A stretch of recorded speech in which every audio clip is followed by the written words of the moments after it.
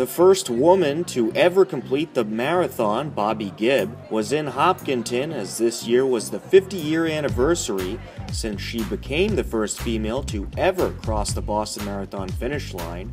She talked about her story to a packed house at the Hopkinton Country Club. From California, 3 days and 3 nights, I subsisted on bus station chili and a bag of apples.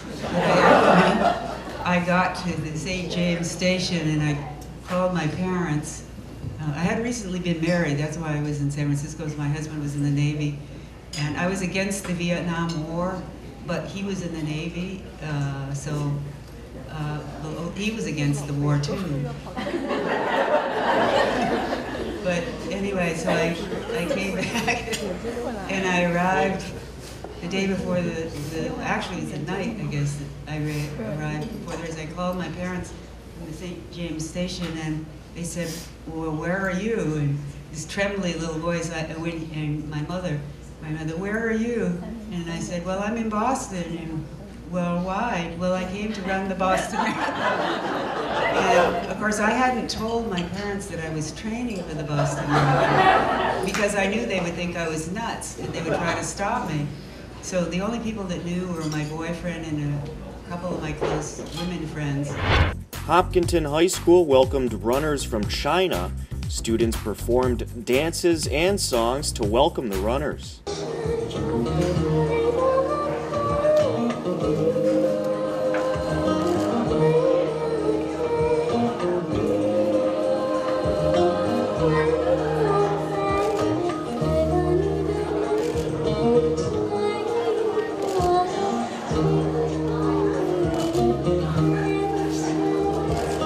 It was just a spark of an idea that was given to the school superintendent, Kathy McLeod, and then a whole bunch of organizations came together that included Golden Pond, Dynasty Restaurant, the entire Chinese community here in Hopkinton, and a whole bunch of other organizations came together, including the 26.2 Foundation, to put on this event that had it was such a warm welcome for our visitors from Shanghai and Beijing who are here to run the marathon, and Dmitry Kyriakides, who lives in Shanghai. A lot of you know his father won the 50th Boston Marathon and has a statue right outside of Weston Nurseries dedicated to his father's win.